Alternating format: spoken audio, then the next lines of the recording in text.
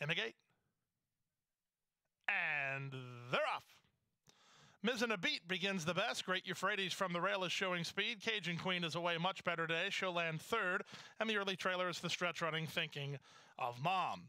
So C.J. McMahon puts Not Mizzen a Beat in front by a length and a quarter over Cajun Queen second. Manessis takes Great Euphrates in hand today. Usually a front runner. She's off the speed while racing second last. And the early trailer is Thinking of Mom.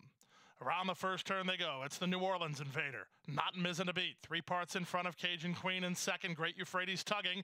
She's not accustomed to being behind horses, and she's racing in third now.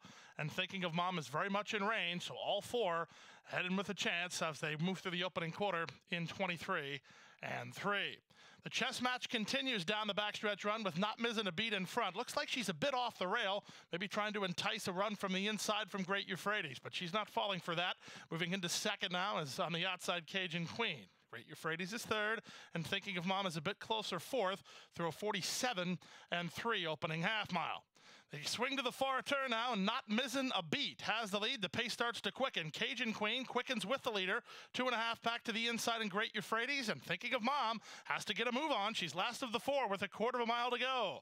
On the outside, Tyler Gaffleone and Cajun Queen have taken over the lead. He just looked over his outside shoulder, didn't see anybody. That's good news if you backed her, as she straightens for the drive, is strictly the one to beat. Not Mizzen a Beat is clearly second. The battle's on for third, but Cajun Queen's got it all locked up. Good trip and a good stretch kick. Cajun Queen right back for the new connections, and 4 on top. Not Mizzen a Beat second, Thinking of Mom third, then Great Euphrates in 135 and 1.